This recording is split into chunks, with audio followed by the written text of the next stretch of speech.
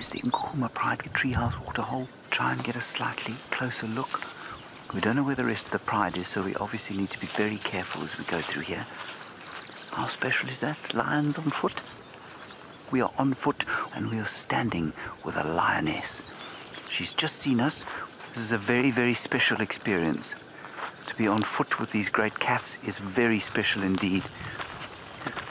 There you can see her just moving up through the bush there, about 100 meters from us. Or you can see that she is moving away from us. She doesn't like the presence of human beings on foot, and that is very typical of lions. You can see she's gently trying to kind of move away and increase the distance between us and her. She doesn't see us as something to eat. She sees us as a threat.